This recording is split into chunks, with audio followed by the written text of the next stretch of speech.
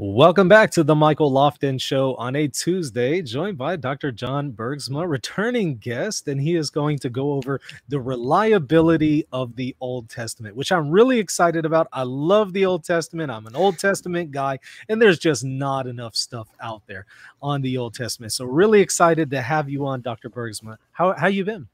I've been great, Michael. Just really busy. Start of the semester, trying to take care of family and hundreds of students, and responsibilities at St. Paul Center, and get some time for writing in there too. So how do you a lot of balls in the air. Yeah, I don't really manage it. So yeah, with all that going on, it's pretty hard to write. I mean, at least in my experience. So I can certainly sympathize. I can only imagine your case, though. yeah.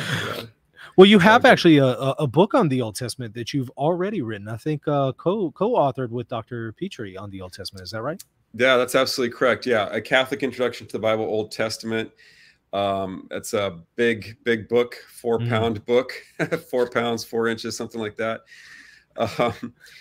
With the Ignatius Press. So yeah, it was our baby. We thought it up,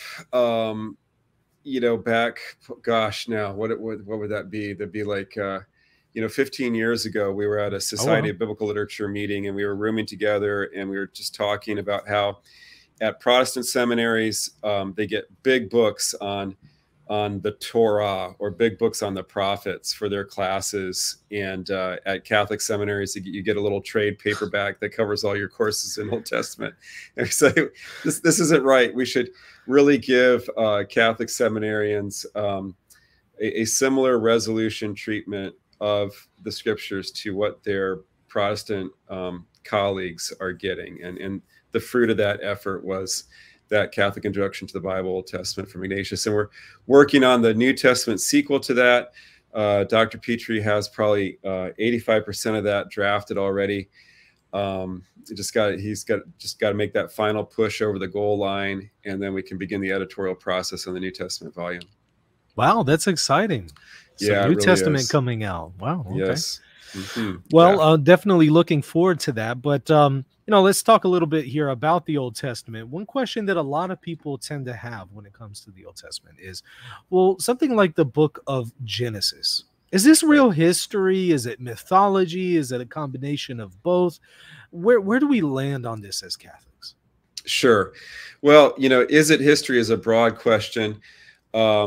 Not everything in the book of Genesis is of a historical genre. I mean, we've got poetry in there, and especially the first 11 chapters. They're not history writing in our modern sense. It's more, I would regard it more as kind of worldview building narratives. We don't have like a very succinct term for that, but what we find in the first 11 chapters is we build an entire view of the world in deft, succinct strokes. Like, this is the framework to think about reality.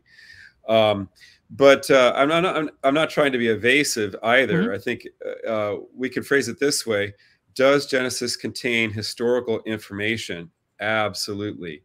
Does Genesis relate to real persons in space-time who we are related to, etc.?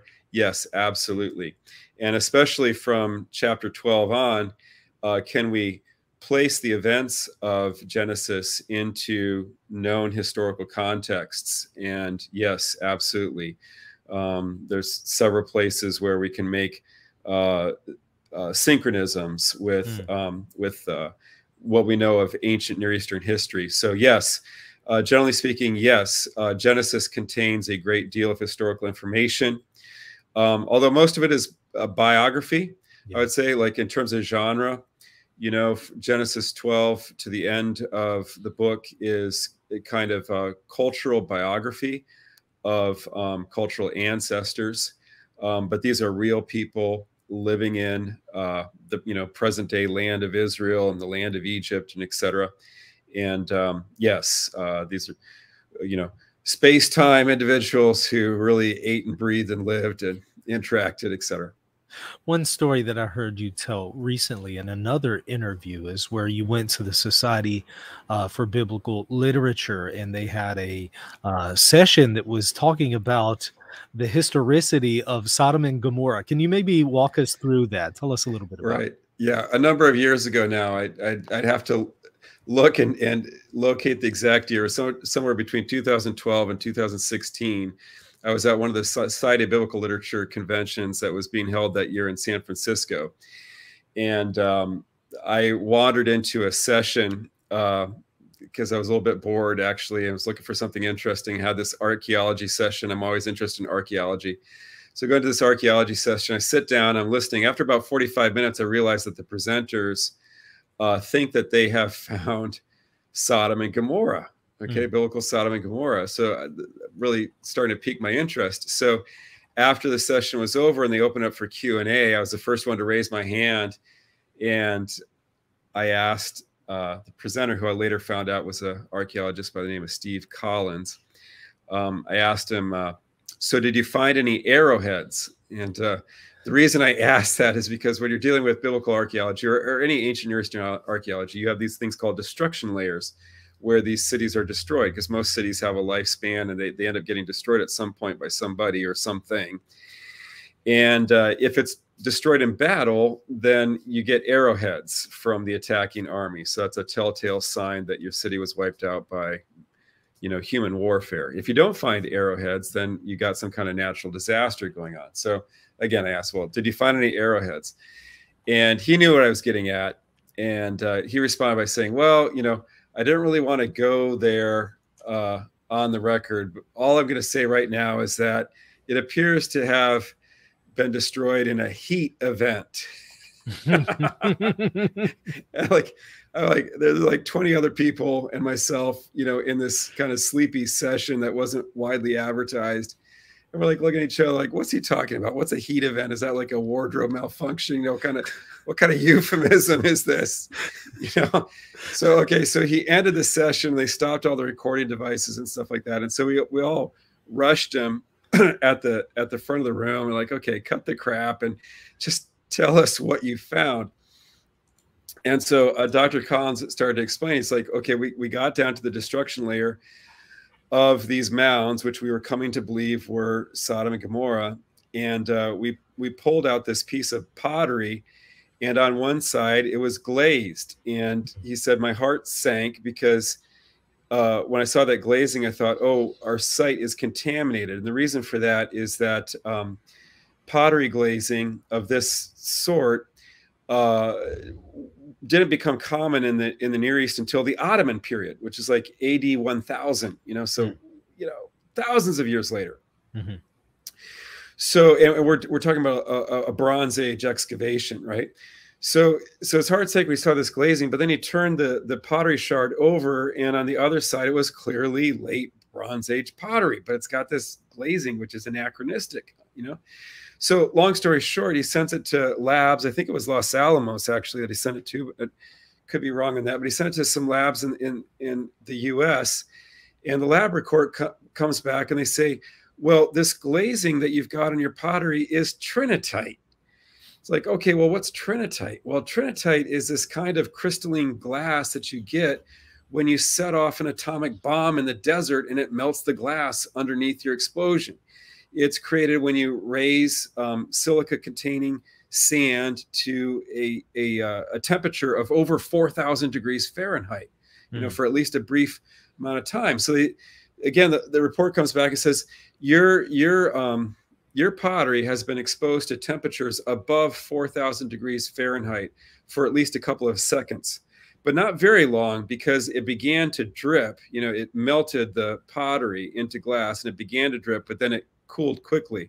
So a brief, you know, couple of seconds impact of, you know, more than 4,000 degrees, you know. So, okay. Long story short, you know, they found a lot of evidence, a lot of this glazing on the surface. They found human remains where, you know, the skeleton was intact up until about halfway up the spine, and then just a scorch mark because apparently the person was standing behind a wall. So the impact of the heat for the lower part was blocked by the wall. The upper part of the person was vaporized, okay, by this blast from, I believe it was about like 27 degrees above the horizon. So there are different theories. You know, some kind of meteor is what a lot of people propose, similar to what happened in Tunguska, Siberia, where the whole, back in the, I believe it was the 19th century, that like several hundred square miles of taiga or Siberian forest was blasted flat from what they believe was an incoming meteor. So yeah, so this is absolutely astounding. So essentially, though, we have a reconstruction here that basically fits the biblical narrative in Genesis 19. You know, fire from the sky, destroying the largest cities in the region at this time, and Abraham was an eyewitness of this event. Absolutely sensational, of course, and astounding. Collins has gone on to write books about this. You can get on Amazon, type in Stephen Collins, Sodom and Gomorrah, and his work will pop up. But you know, again, you know, Michael, this is an event. You know, I'm a very, you know, raised in a conservative Christian home. You know, in a context in which the Bible was treated as true, and even I had like temptations on this narrative. I was like, you know, this really sounds kind of fabulous. You know, could this really have taken place? But just amazing to find archaeological verification, and then the fact that this is not transmitted in Mesopotamian chronicles or in the Egyptian chronicles, but only in the biblical tradition, is this you know, really astounding event, which would have had socio-political ramifications in, you know, the first half of the second millennium BC throughout the region of the ancient Near East. You know, again, only recorded in the biblical narratives. Absolutely amazing. Why do you think it wasn't recorded by others? I mean, if this event was so significant, why didn't they document it? Yeah, that's a good question, and I don't have the definitive answer for that. It may have been that it took place in a time where Egypt and Mesopotamia, which were the major cradles of civilization at that point, were in turmoil or concerned with their internal affairs, and not much concerned with what was taking place in Canaan, which is kind of a borderland disputed between those two great empires. Something like that, I suspect. Or it just didn't fit the ideological narratives of those civilizations. And that's what you find, that most ancient Near Eastern inscriptions, history writing are basically, you know, fake news. It's propaganda. They are the CNN and the New York Times of their day. It's like whatever fits their political agenda is what they print. And if it doesn't fit their political agenda, then it doesn't go in. I mean, I think that if the only source that you had was the New York Times, you'd never know that the March for Life takes place on an annual basis in Washington, D.C. You know, so it's stuff like that. Well, that's a good point. You know, I kind of hear implied there in that discussion that you had with the archaeologist that he was a little hesitant to mention anything that would corroborate the biblical account. Is there in scholarship kind of a hesitancy to confirm the historicity of the Pentateuch? Yes, it depends on what circles you're dealing with. In some circles, that's really a politically unpopular thing to do. And there's like an allergy against, you know, attempts to verify the biblical record, you know. But on the other hand, there are some circles and some groups where there's this great eagerness, you know, to, you know, prove the Bible in every way. So, you know, you got a whole spectrum in between. And in Steve Collins's case, he really felt like he had hit gold, so to speak. He had hit a real, like a demonstrable, empirically verifiable body of evidence that was very much in congruence with the biblical narrative. And he didn't want to attract negative scholarly attention by too quickly putting out a sensational story. So I think he actually handled the situation very responsibly, and he was very modest, very careful, and very slow in the release of his information, because his intent was not simply to make a sensational movie and, you know, get $1 million with a cinema contract. He really wanted to convince the guild. He wanted to convince other scholars that he had actually found this. And I have, you know, utmost esteem for him for doing it in that way, because I think that really is the gold standard, that it really is what you want to do, is try to convince other scholars and like shift the whole field. And Colin's approach is a much better way of doing that than saying, you know, even if you do have a good find, you run quickly to a book publisher or a movie studio and try to cash in on what you've discovered. If you do that too quickly, it incites the envy of your fellow scholars, and once they're envious of you, you're never going to convince them. That's it. Wow, so. That's interesting. Well, let me ask you this. You know, one thing that I hear often is the subject of the reliability of the New Testament text and its transmission. However, I don't hear a whole lot about the Old Testament's transmission. I'm not saying that people are saying it's unreliable or reliable. I just don't hear a lot about it. Can you tell us a little bit about the reliability, if it's reliable, of the text of the Old Testament and its transmission? Yes, that's a great question. And with the Old Testament is complicated since it's such a large body of literature. And when you go to talking about the reliability of the transmission, you're going to vary from books like Genesis, which were transmitted very conservatively and very accurately because everybody revered the books of Moses, to books like Tobit or Judith that show more textual variation, because they were not as highly revered by everybody. Okay. So you get a wide range of that. But I would say for the proto-canonical books of the Old Testament, and especially the central books that establish most of the doctrines of Judaism, like Genesis, Deuteronomy, Isaiah,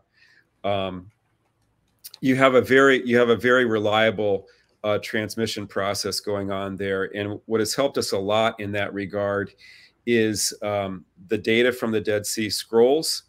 Now, if you're a scholar, you know, scholars are very much into minutia and high resolution analysis. And so every single letter that's differed, even if the change of letter doesn't change the meaning at all, but that's a big deal to a lot of scholars. So when they compare the Dead Sea Scrolls to our medieval manuscripts, like the Masoretic text, like our earliest copies of the Masoretic text, which is the standard Jewish text, the standard Jewish Hebrew text that's chanted in the synagogue. Our oldest copies of that go back to about AD 900 or so, AD 1000, right in that century, the 10th century AD. The Dead Sea Scrolls are pre-Christian, going back as early as, say, 250 BC. Okay, so about a millennia in between there. And just to cut to the chase, Michael, there aren't significant differences for the most part between, you know, except in a couple of cases that we could talk about, but there aren't significant differences in the Hebrew text of the Dead Sea Scrolls versus the Masoretic text or the standard Jewish text that we've always had and always known about. And so it really verifies the reliability of transmission over that period of a millennia.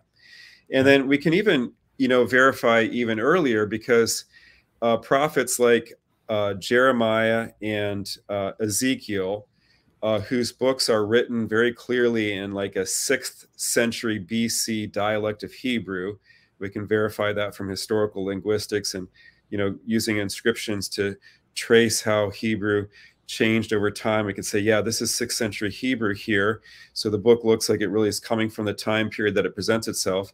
And we find a lot of quotations and allusions in Ezekiel and Jeremiah to the books of Moses. And that indicates that the books of Moses were circulating in a written form near the end of the kingdom of Judah, the kingdom of David.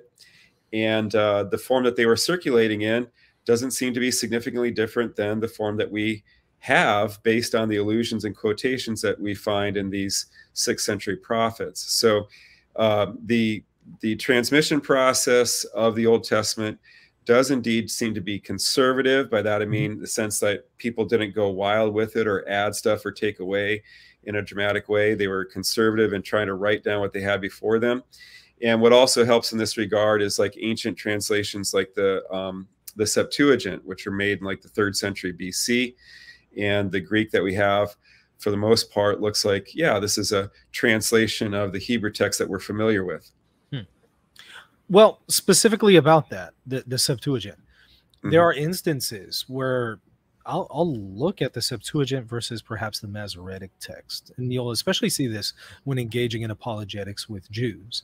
Perhaps some of those messianic passages, you'll see some significant differences there.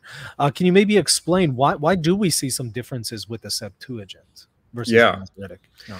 Yeah, absolutely. We see some differences in the Septuagint because there were slight variations in the wording of the Hebrew originals. Okay, and sometimes that's at play. Sometimes there is, mistranslation into Greek. Sometimes the Hebrew text is ambiguous, and you can go in different translational directions with it. And the ancient Greek translators went in one direction, and maybe modern Judaism would have preferred that they had gone in a different direction in terms of where you go. A common problem, for example, is the word Elohim in Hebrew. Okay, it's a word for God, but it also can mean gods. It can mean heavenly beings. So frequently Elohim is translated in Septuagint as angels. But that's a choice. Is angels really what was intended there, or should we say God, or gods or something like that? And but every instance of translation involves a kind of choice about different possibilities. And so those ancient Greek translators, made those choices, and sometimes they were, different than what we might, argue for today, or what the Jewish tradition might have settled down upon in terms of their traditional interpretations. I would say on the same time, Michael, that oftentimes for Messianic prophecy, there's many instances in which I prefer the Hebrew, actually. Oh, really? Okay. Yeah. Like Psalm 2, I prefer the Hebrew of Psalm 2 because the literal Hebrew at the end of Psalm 2 commands the reader to kiss the Son. Okay, kiss the Son of God, who is the Davidic king. And it comes out differently in the Septuagint. I can't remember at the exact moment how this winds up in the Septuagint, but it does not say kiss the Son. But I like that kiss the Son, because read messianically, what it's talking about is showing honor or deference to the Messiah, to the anointed Son of David, who is ultimately Christ. So the way it reads in the Hebrew lends itself even better to messianic interpretation than how it runs in the Septuagint. Very helpful. I've often wondered about some of these things, and I knew you'd be the perfect person to ask, so I appreciate that.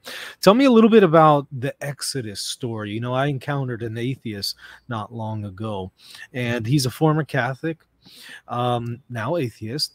And one of the reasons is he says that, look, there's just no historical evidence for the Exodus. What would you say to somebody who feels that way?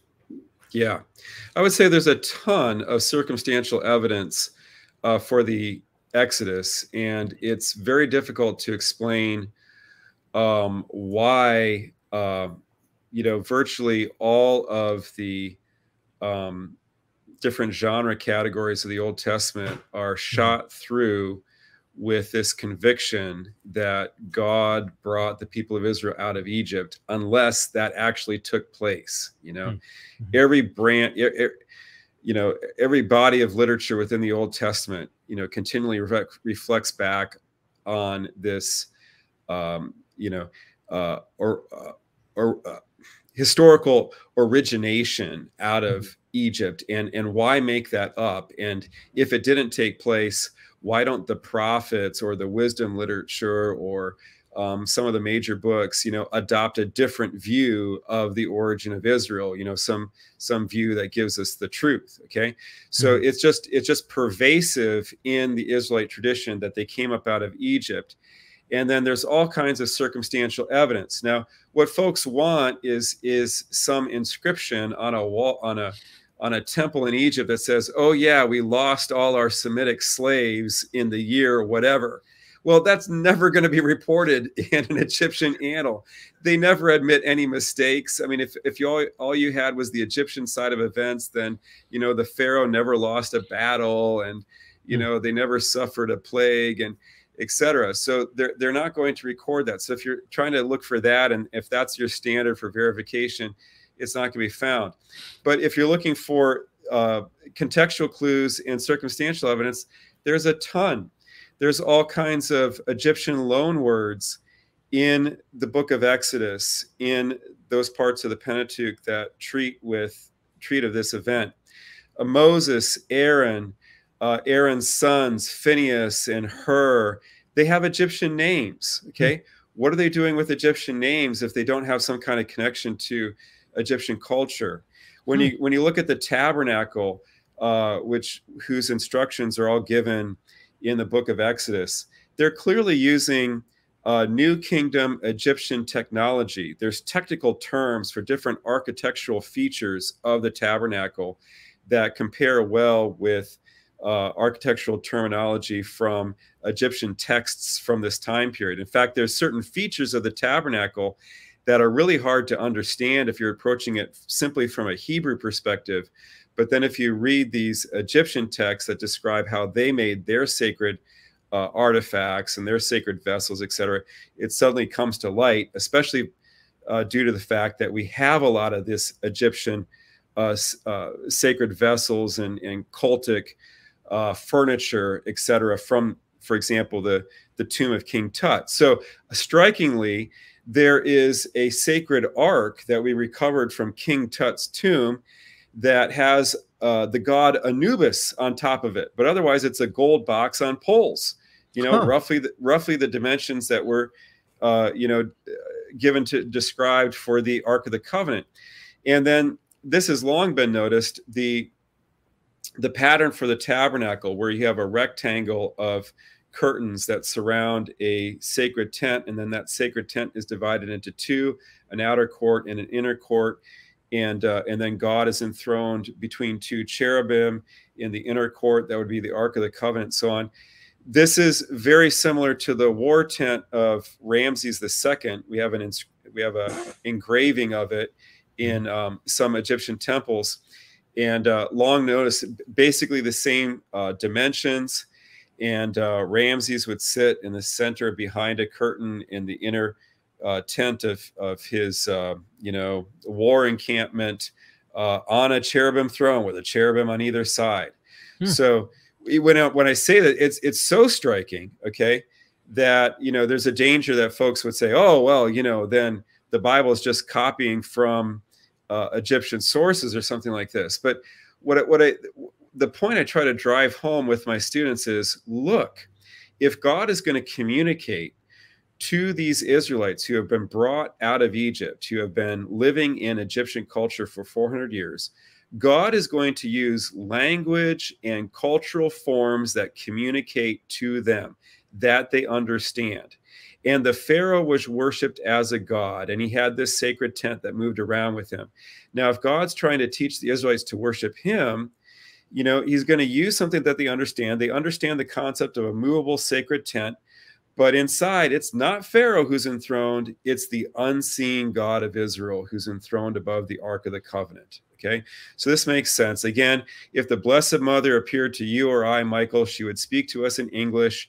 She's not going to speak to us in Swahili or Hebrew or something, because we're not going to understand it. And likewise, when she appeared to Juan Diego, she used, culturally appropriate forms that communicated back in Mexican culture at that time. And the same is true here.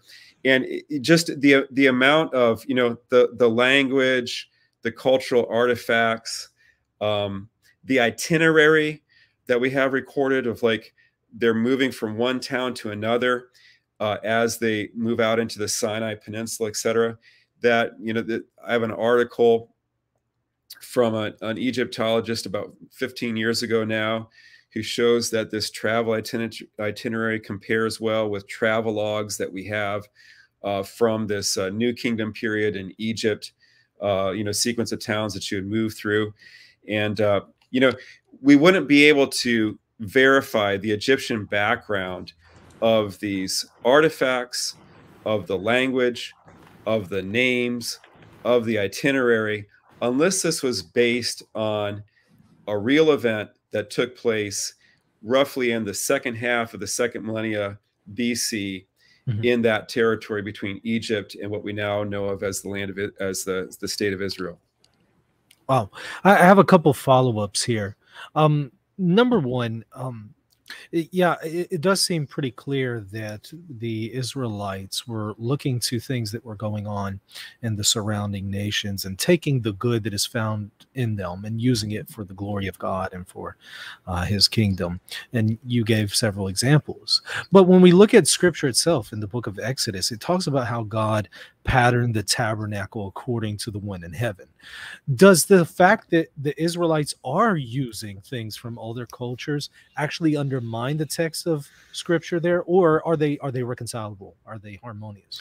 No, I totally believe they're reconcilable.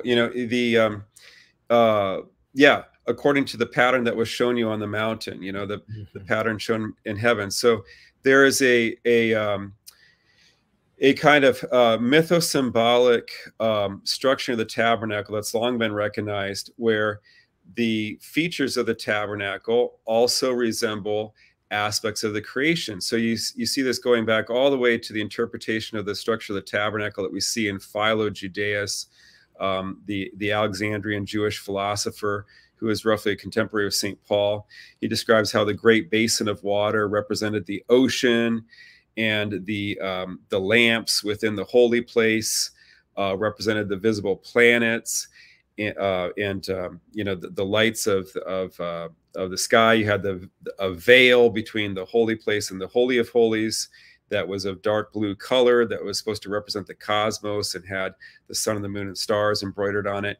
So there was this cosmic dimension. There's this cosmic symbolism in the way that the tabernacle was constructed, in order to evoke for the worshipers the concept that the tabernacle represented the universe, and that the whole universe is a temple for the worship of God. And that's a dimension of Genesis 1 and 2 that we wouldn't notice unless we compared Genesis 1 and 2 with other ancient Near Eastern literature. And then we see that some of the literary patterns of Genesis 1 and 2 resemble the literary pattern of temple building narratives from Mesopotamia and from Egypt.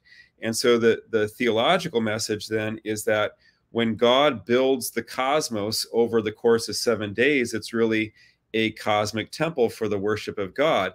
And then this cosmic imagery, like the great basin of water and the lamps in the holy place and the veil, etc., that we find in the tabernacle, show that the tabernacle is a kind of microcosm, or a kind of navel of the universe, where this liturgical character of the cosmos is concentrated into one localized place, and this is where you can go then and enter and commune with God and worship God and encounter God. So it's not an either or thing. Again, God is using cultural forms that can be understood by his people. Otherwise, what's the point if we're constructing things that can't even be comprehended? Like a flying saucer, is given to the Israelites as a place of where, like, it's not going to make sense. So but at the same time, it's communicating, theological truth that is consistent with God's revelation of himself from Genesis through Revelation. That's really helpful. It also makes sense of things in Matthew 24 that Jesus says, where it sounds like he's talking about the destruction of the macrocosm, when in reality, he's talking about the destruction of the microcosm, that is the temple in 70 AD. Right. And so that helps a lot with that, especially in the New Testament, in my opinion. You talking about the Exodus, one more question about it. I think it was Dr. Michael Heiser that I was listening to a while back, and he was saying, well, it this isn't necessarily a play-by-play description of how it went, because, you know, in this chapter, Moses is actually supposed to be here, but then it talks about him being there. And so it doesn't necessarily seem to be chronological. Is that accurate? Is it a chronological description of the Exodus, or is it more something else? Yeah. The broader narrative clearly is chronological. I mean, there's chronological progression. Things happen. People die. Aaron dies and is buried, etc.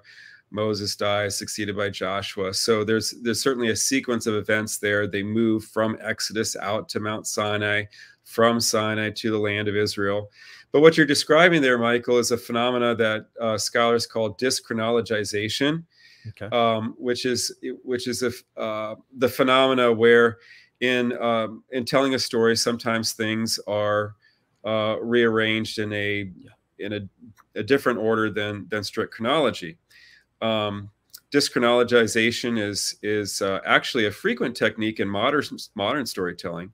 Mm-hmm. Actually, in movies, a lot of movies are based on, you know, dischronologisation. Time travel movies, you know, Back to the Future, Inception, you know, which is kind of, you know, you're moving through different layers of reality where different events have happened already or haven't, you know. So actually, dischronologisation is a common technique in human storytelling from ancient times all the way to the present, in the form of flashbacks and so on. So you know, even so, I'm open. I'd have to look at what Dr. Michael Heiser, what he's claiming there, you know, what instances. We'd have to look at those and say whether those are indeed cases. But, you know, already in ancient, very ancient Jewish interpretations of Exodus, it was suggested that the laws in Exodus chapters 21 through 23 were actually delivered earlier, around the time of Exodus 15, where it actually mentions the people of Israel stopping by the springs of Elim, and that Moses gave them some laws there, but it doesn't enumerate what the laws were. Then later we have this body of legislation in Exodus 21, 23. So an ancient Jewish approach to that was, oh yeah, these laws in 21 through 23 were actually given. These are the laws that are mentioned in Exodus 15. They're placed after the Ten Commandments, however, in order to stress the foundational nature of the Ten Commandments. Like, we don't want to talk about any law before we talk about the revelation of the 10 words at Sinai. And so that was dischronologized to show that it was less significant than God's, you know, great 10 words. So it's actually not a new thing. You find this in ancient Jewish and Christian tradition, that they're open to a certain amount of dischronologization for different reasons, but not to the point of saying, oh yeah, the whole narrative is nothing but a jumble of random events. Certainly not. There's a progression that takes place, and you know, we're talking about a historical narrative. You know, this concept of dischronology helps explain some things that we see even in the Gospels. I mean, I think of Jesus cleansing the temple. Well, either he did it twice, or the authors of the Gospel are just simply engaging in this concept, because you can certainly see him cleansing the temple at what seems to be different times chronologically. Yeah. On that particular issue, I actually think Jesus cleansed the temple every time he came to Jerusalem. Maybe. And when he would leave, the roaches came back. He had to clean them out again. I'm open to it. Open to it. But yeah, on other instances, yeah, I think, you know, going back, actually, you know, some of the earliest of the fathers, I'd have to look at the reference. So I believe it's Papias, talks about Mark writing down the preaching of Peter, but not in order. You know, so that's kind of interesting. You know, so even among the very early fathers, there was a recognition in that there was some, again, dischronologization in the gospel narratives. Matthew seems to organize things oftentimes thematically, and so I think it would be reasonable to hold the position that some of the material in Matthew is organized by theme more than strictly by what time it took place in Jesus's career. But yeah, it's a phenomena in different parts of the Bible. Papias, there's a church father name I haven't heard in a long time. Now I need to go back and reread him because I completely forgot all about that there with Mark. But okay, Yeah. let me ask you about maybe something with numbers here very briefly. One thing that we see there is just very large numbers, right? Numbers Right. and numbers. And it seems like there's a very large people who are coming out of Egypt that are enumerated there in this book. But some people have pushed back and said, well, that doesn't make sense. If these numbers are actually literal, if there's that many people coming out of Egypt, I mean, there would be some kind of evidence of this, and we just don't see that. And others have suggested, well, some of the Hebrew words that describe these numbers could actually be represent dozens rather than thousands. What's your position there? Are those numbers literal? Was there a large amount of people who came out of Right. Exodus? Yeah. Yeah, I don't have the definitive answer on this, and there's a wide number of positions are argued. So what I say is I'm open to the numbers being literal. I'm open, it's not like God can't provide for 600,000 men plus women and children. It could be that our historical reconstructions are wrong and that the populations back then were much larger. At the same time, the issue is that in the Hebrew language, the term for thousand, Aleph, is an ambiguous term that can also be used to refer to a leader, like a centurion kind of figure, a leader of a thousand, and can be used sometimes as a designation of a military unit, like a platoon or a squad, that doesn't have an exact number of persons associated with it. So there's been a number of articles that have been written on what's called the problem of large numbers in the Exodus account. And scholars have offered different schema to reinterpret the term thousand in terms of the concept of a unit. So if it says that there were 6,000 Levites, it may have originally just meant 6 military units of Levites, and then those units might have been composed of a lesser number of people.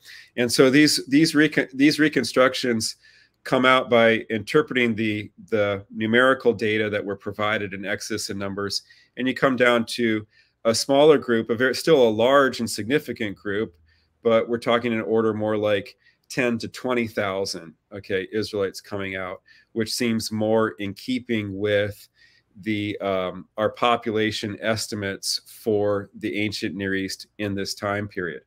So again, different models or paradigms for how to reinterpret those figures, taking into account the term Aleph, not as a literal thousand, but as a military unit that was composed of a smaller number. And it gives you these different approximations that seem to fit. So I'm open to that possibility as well. That may have been the case. And then in the textual transmission of the Bible, at some point, the term may have been misinterpreted in a strictly literal sense. And then you get these inflated numbers. Yeah, very, very helpful. Thank you for clearing that up. Let me talk about the Pentateuch just a little bit more broadly here. Can you maybe talk about Mosaic authorship? Is there evidence that Moses is the author? And can you also discuss that in light of what some argue with the documentary hypothesis? And if you could explain that too. Yeah. Well, it's too much I can't prove Mosaic authorship in some kind of like scientific historical sense. We need much more. It's difficult to do that for any ancient document, so you'd have to have a level of evidence that is probably not available because it's all been destroyed. What I can do is provide evidence that would push the date of the Pentateuch at least back into the pre-monarchic period. And one of the major pieces of evidence for that is nothing in the Pentateuch reflects the history or the theological development of the people of Israel from the time of David on. From the time of David on, you have the rise of Jerusalem as the sacred capital of the people of Israel, and you have the rise of what we call Zion theology, which is a set of expectations that are all gathered around the sacred site of the holy city Jerusalem, the sacred temple, and the sacred king, who is the descendant of David, the son of David. And of course, that's the matrix that Jesus comes to fulfill. The New Testament is emphatic that Jesus is the son of David, and that his temple, that his body is the temple, John 2:21, and he gathers around himself the New Jerusalem, which is the church. So the whole message of the new covenant of the Gospels is based on that, Zion theology. Well, you just don't find that anywhere in the Pentateuch. Okay. In fact, the city Jerusalem, the term Zion, the word temple never occur anywhere in the Pentateuch. And what that tells us is that the Pentateuch was not edited from the time of David on, because there's wonderful places in the Pentateuch where you could make a few editorial comments that would just elicit the connection of the text with Jerusalem. For example, Jerusalem is mentioned in Genesis 14, but using an archaic name for it, the name Salem. So anybody editing the Pentateuch from the time of David on would surely have gone in there and added just a little clarifying gloss, very justifiable, and saying, well, this is Jerusalem, so that later readers could understand. Likewise, the place where Abraham sacrificed Isaac in Genesis 22 is indeed the place where the temple was later built. But there's no indication in the text of Genesis 22 of that direct connection with the Jerusalem temple. And again, a very justifiable little editorial gloss could have been put in to help explain that to later readers, but you see nothing of the kind. And what that tells me is that the Pentateuch essentially reached its final form before Jerusalem became so significant in the history of the people of Israel. Mm-hmm. And this is why you don't even have these very justifiable editorial comments to help the reader see where it played significantly in those earlier times. So I say that line of evidence points to the fact of having a completed Pentateuch before the rise of the Davidic monarchy. And so that puts you at least into the period of, say, the Judges. Okay, so you can get back that far. Now, as far as Moses goes, the Bible itself insists that the laws that make up the central body of the Pentateuch, especially Exodus through Numbers, and then Deuteronomy as well, are revelations that God gave to Moses. And that is taken in its plain sense by our Lord himself. Okay, Jesus refers frequently to Moses and says, if you don't believe Moses's words, you're not going to believe mine. Because Moses wrote of me, Jesus says in the Gospel of John. Okay, so I follow the lead of the God-man. If the God-man understood Moses to be a real human being who wrote laws for the people of Israel, that's the way I take it.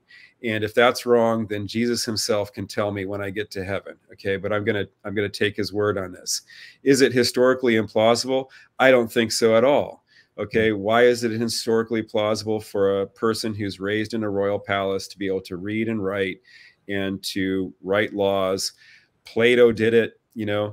Plato wrote two works, the Republic and the Laws. Both of them were kind of laws for a future perfect society, kind of what you might call utopian legal literature. So this can be done in the ancient world. It was done in the ancient world. Why could Moses not write laws down for an ideal society for the people of Israel that he foresees in the future? So I hold that the legal portions of the Pentateuch that the scriptures themselves describe as being revealed by God to Moses on Sinai and preached by Moses on the plains of Moab in the case of Deuteronomy, that this is material that comes from Moses.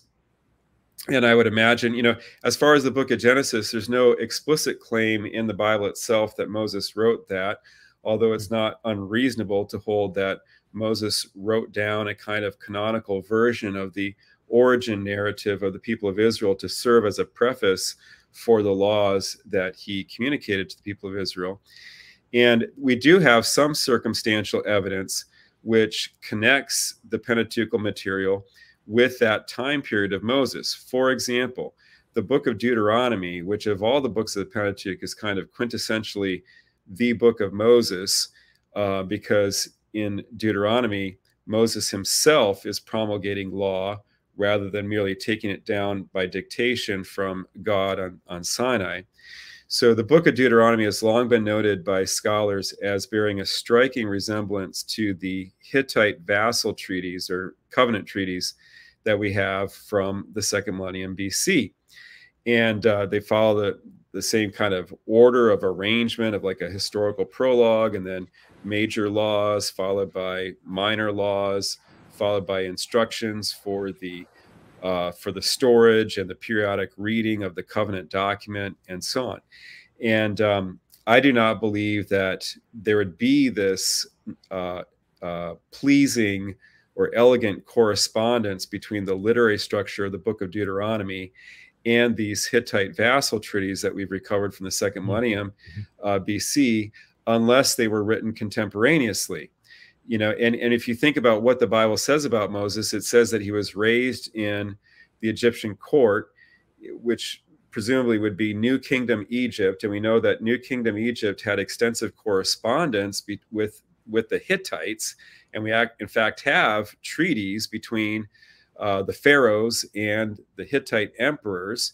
And so if Moses is trained in the royal court and he's reading this legal literature, this kind of governmental correspondence, then he would be precisely the sort of person who could reproduce these kind of legal forms when he's legislating for the people of Israel. So that's a view that I would adopt. Well, I may be butchering the argument of the opposition here, but I think I heard something along the lines that the prophets don't seem to quote directly from the Pentateuch, and thus it was something that was written much later. I think that was the argument. Can you maybe address that? Yeah. Right. Yeah, that's a claim that's at the basis of the documentary hypothesis. Mm-hmm. So that was the great innovation that Julius Wellhausen introduced into biblical scholarship. He tried to propose the idea that the prophets came first, and then the law was written after the prophets. So prophets before the law. Very famous dictum.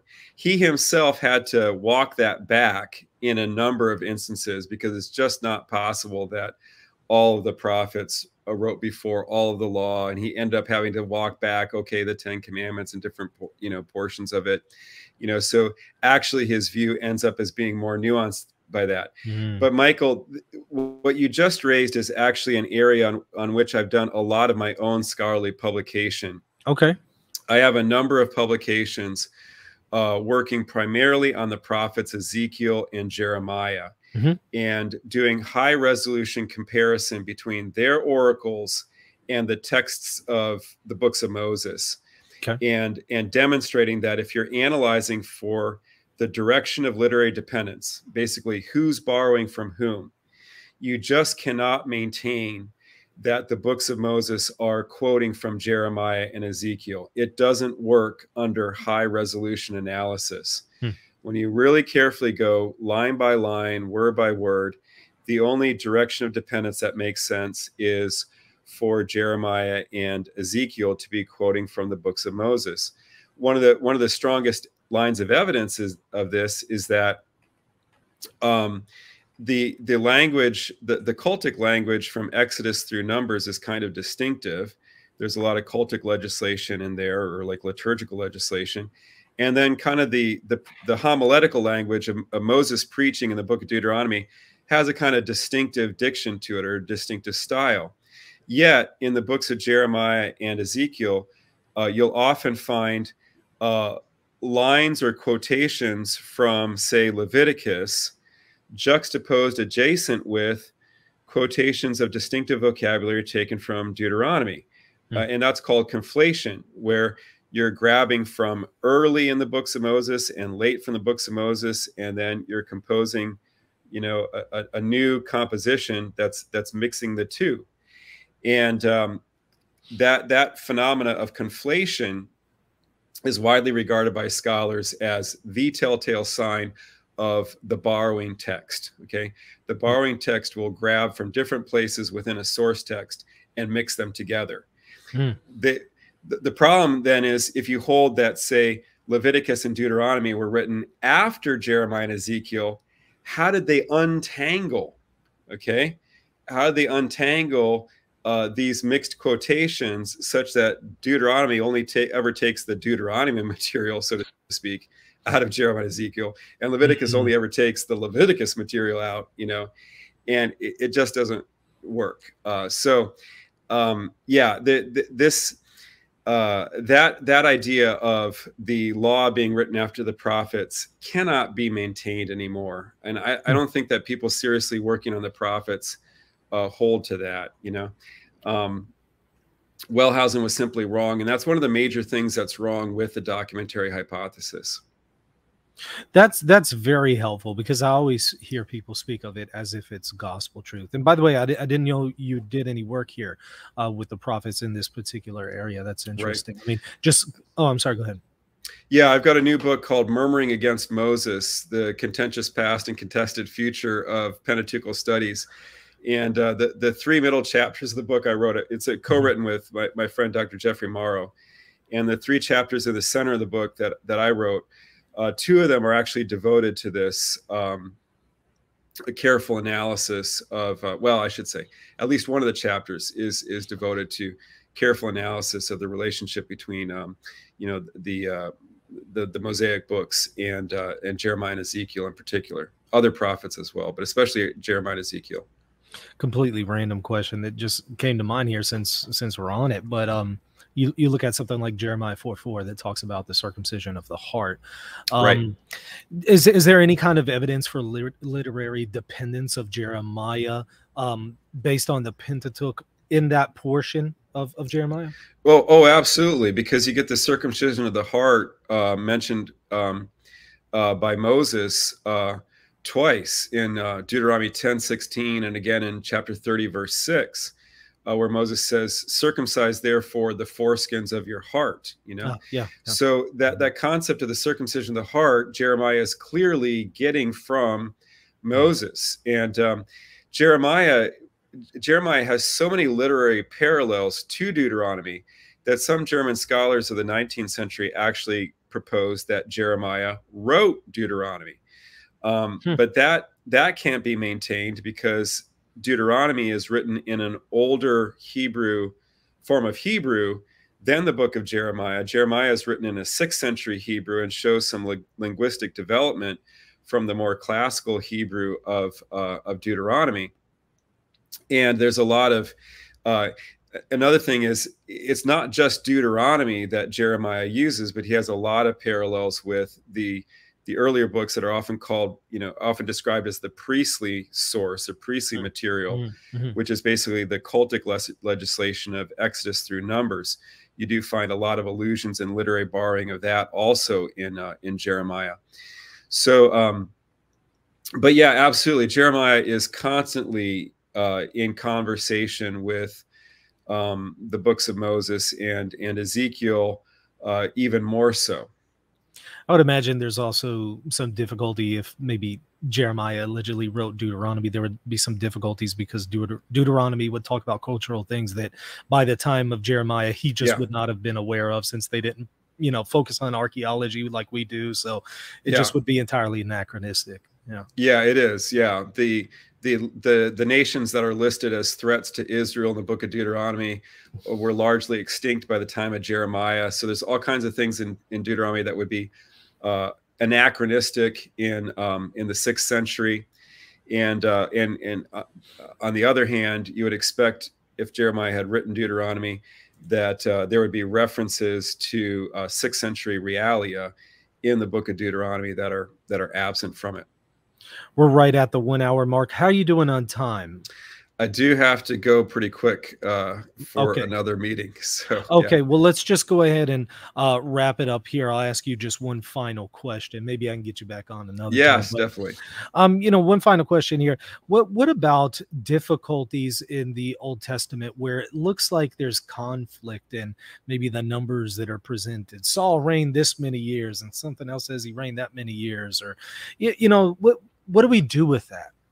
Yeah, oftentimes those are textual errors. This Saint Augustine recognized this. He said, when I find an error in Scripture, um, you know, Augustine goes on to list a number of different steps that he takes.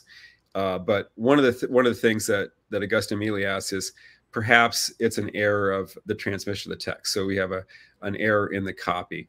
And when we have differences like in the number of years that a certain king reigned, for example, like between Kings and Chronicles, those differences between, say, 22 and 42, or between 2 and 22, or something like that, that can be just a stroke of a pen in Hebrew. An incidental stroke can throw it off by 10 or 20 years or something like this. And so you get those variations, and so we'd have to look at particular instances and ask ourselves. But I would say largely those differences are coming down to copyist errors in our ancient manuscripts. We can't always determine which of the manuscripts is in error. Is it the manuscript of Kings, or is it the manuscript of Chronicles?